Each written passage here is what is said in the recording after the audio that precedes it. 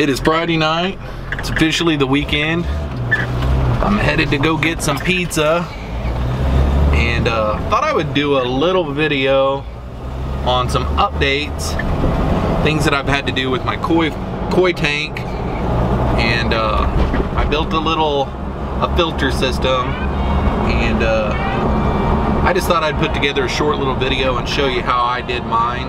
It's a little different than some that I've seen on YouTube, so hopefully you enjoy.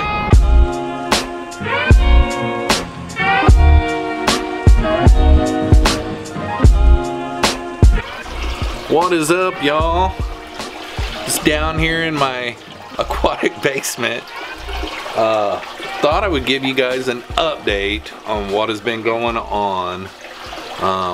It's been years since I have raised koi fish, and you know, you gotta filter out the waste that they make, because they like to go to the bottom and dust up the bottom and eat off the bottom and stuff, and it's not good for them. And a tank that has 100 gallons in it can get away from you fast. And I noticed this last week, you couldn't hardly see them. I tried to video underwater one time and it was like really foggy. That could have been the food, but I noticed there was a bunch of waste on the bottom that my one pump from Amazon wasn't getting. So I put together, I found it online, so this isn't my own idea, but I put together, see if I can back up here a little bit, a trickle filter. And if you're gonna do it this way, you're better off to have it over the water, because I just got it done just a little bit ago, and I've got them fixed now, but I had a couple of little leaks here and there. Basically, you buy these little plastic dresser drawer things from Walmart, and you cut a bunch of holes in the bottom of it, and the water trickles down from layer to layer until it goes all the way out crystal clear. So what you do is you buy one of your cheap Amazon pumps for like $15. I think this one's a 300 gallon per hour, so you cut that in half and it's really 150 gallon per hour. It pumps up to here. I've got it situated in the middle of the tank. It pumps up to here, and if you can see inside, there's filter floss. Then if you know what that is just mattress foam, egg crate. And then we got some more filter floss, and then we got standard like medium density foam, and then we got another egg crate. Okay, what you're supposed to do is you're supposed to put like a piece of PVC across the top and cap it off on the end and poke a bunch of holes in it where it trickles down over all of it. But my little bulkhead fitting here, it wasn't the right one, so I need to get a different one. But if you look underneath it, it's going all the way across it. It's trickling like it's supposed to all the way across it. It's just not perfection yet. And then the next level is your cheap lava rock from Walmart. So far we're pretty cheap still. And then the next level down here is I took another drawer and cut it in half and put it down in there and poked holes in the bottom of it, and I put a layer of aquarium filter pad here, and then I put activated carbon chunks across the top. That way on this bottom layer the water has to go through it, and I hadn't seen anything like that online in any of the designs. I just didn't want my carbon to be down here in the bottom and the drain be like up here, and the water not have to actually go through the carbon. I mean, mine, water has to go through the carbon and to the bottom, and then I added some pool noodles down here for extra surface area to catch anything. If you can find one that has 4 shelves, after the first shelf you can put things like this, and then like scouring pads and different things like that in the second shelf. And then the third shelf you can have lava rock, and then the fourth shelf can be carbon. But we've got like 9 layers here, and I've got mine mounted just on a makeshift thing. I mean, whenever I first started my water tank, this little shelf right here touched here and over there exactly, but as I started filling it up with water, the sides started expanding, and that little shelf is just a shelf off of this little rack that you can get at Menards there. And I wanted my bed to be suspended up above my tank. Well, as the water started getting fuller and fuller, they weren't reaching anymore. I mean, there's a gap over here. Well, on another project that I'd been working on that didn't ever work out, I got these heavy duty steel shelving beams, and I mean they're heavy duty, and I got them all the way across, and that's what my bed is sitting on, is on the rack and then on those for support. Well, I just went underneath and screwed some screws into this wood, and then I screwed some screws into the edge of this, and this is on there solid. The only thing is when you are making this and you're drilling all your holes, it's real important that the holes are in from the supports that it sets on, because that's where you can get your leaks from. If your holes are drilled too far to the edge here, it will start leaking down the side and stuff and trickling down. But I got mine running really good. If you play your cards right, you can get it for really cheap, a lot cheaper than you could buy a system like this online. I would think that if you bought a system that does what this thing does, it'd probably cost you a couple $100, and this was $50 or less. And just pretty simple. You got a little cheap aquatic pump, pumps water up here through all these different layers, and it trickles down. You know, you just drill. And another thing that you need to really watch whenever you're making this thing is on the first layer, you know, let's say you've got 50 holes. The next layer, it might not be a bad idea to do a few more holes, maybe a little bit bigger, because if you've got big holes up here and small holes down here, this one will flow faster and it might flood this one. Same way with the bottom, your drain pipe, it has to be bigger than your inlet pipe, because if it's as small as what your inlet pipe is, your bottom one will overflow. And trust me, I know that from experience. That's why I had to buy 2 of these shelves. But yeah, it's working like a champ. My garden, you guys can see, my lettuce is really popping up everywhere.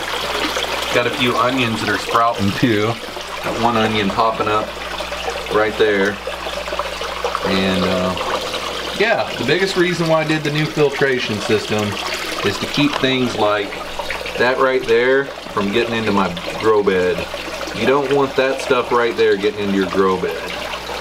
And also, it filters out the ammonia, and the water is still going to have the nutrients that your bed needs. So the little crayfish one over here, I'm not going to worry about it so much because it's a small amount of water. I mean, there might be 20 gallons of water in there, and it's staying really crystal clear. The plants are doing good there. I did look at the cucumbers today, and they're starting to pop out. The carrots aren't yet, but the lettuce is sure going to be full. Now that the water is clear, I'll probably put a camera down. In the water where you guys can see the koi fish. So that's my update. It's not a DIY. It's just pretty much show you guys what I did, and it works. So look them up. It's a DIY trickle filter. Pretty easy to do.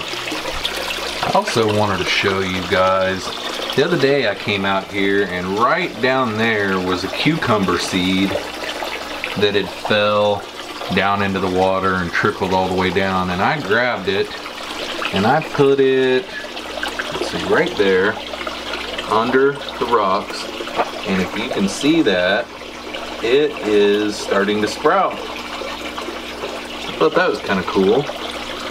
And then the other night, I came down here, I don't remember what I was doing, and on the other side of my basement, there was a dead crawfish. And then the next morning I came down here, and the biggest crawfish that I have was down here on the floor, and he'd gotten into some cobwebs in my basement. He was crawling around, and I grabbed him and I rinsed him off and got everything off of there and put it back in. But what I think I had figured out is I had this large, I had been using this as a rock guard whenever I was trying to make the siphon to the big bed over there.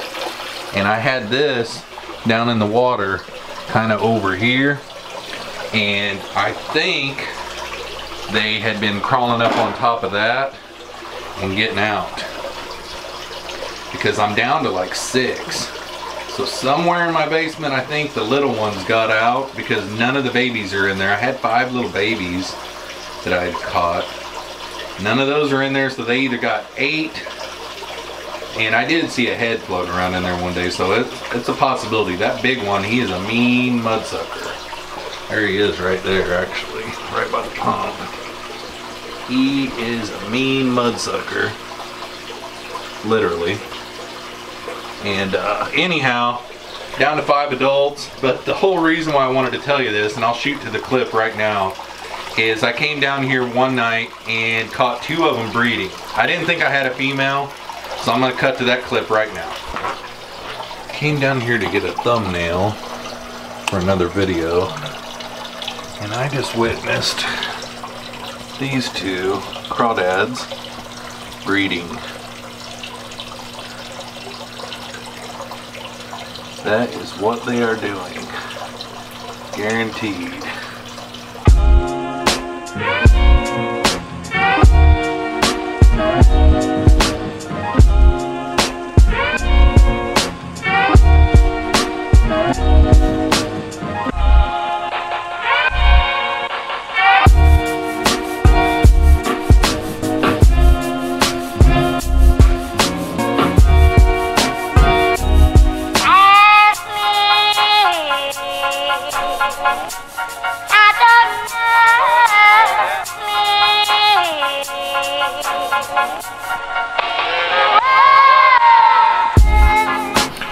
So yeah, they seem to be doing pretty good, and it's all easy. It just takes a while, and a lot of these videos online, they don't show you a supply list. So, but it's hard to do a supply list because every setup is different. You know, I mean, you just pretty much gotta know the basics and make lots of trips to the hardware store. Hey, Dozy. What you doing, my boy? You wanna come here and see me? Wanna come here and see me, fat boy? You wanna come here and see me, fat boy? Oh, yes, it's a good boy. We're gonna have a good weekend. Sick 'em. Get him. Sick 'em, Dozy. Get him. Sick 'em, Dozy. Let's get him. Sick 'em. Get him. Sick 'em. Some kind of guard dog you are, Dozer. Lazy. Dozer, are you lazy? It is nice that it is the weekend. I mean to tell you, what a long week it was. So, the clouds sure are pretty. It looks like it may turn off and rain. I don't know, but don't really have much planned this weekend. I know Ashton was wanting to go to a movie, and Austin went to it last night. He went to the Transformers movie, but I don't know. May end up going doing some fishing. I don't know. So I know this was a little boring video, and a lot of you guys aren't interested in it, but just wanted to make a little video to update. And thanks for coming along though, and we'll see you on the next one. Peace out, y'all.